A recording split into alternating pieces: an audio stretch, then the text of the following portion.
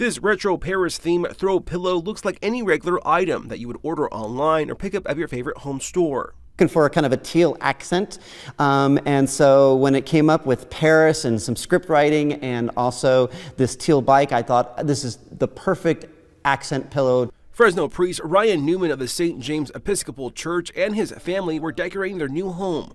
Newman did a quick search for Paris-themed pillows for his living room. Minutes later, he bought this pillow on Walmart.com.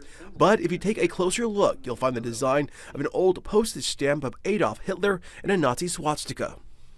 I was like, how could this happen? How could this be? How could this get through the Walmart buying channels? Newman says he and his wife felt violated this pillow was in their home. This is personal. Both my wife and I have Jewish heritage. My wife has direct descendants from the Holocaust in Germany. So this to us, this is a symbol of hate.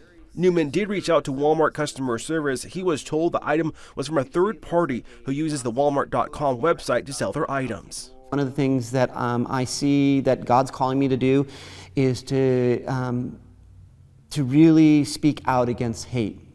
And we did reach out to Walmart, who told us in a statement this pillow was listed by a third-party seller on our online marketplace and is in violation of our policy. We regularly scan our marketplace for these types of items, but unfortunately, the offensive image wasn't visible on the pillow's photo, and we were unaware of it until the customer reached out. We removed the item immediately and are reviewing the seller's assortment.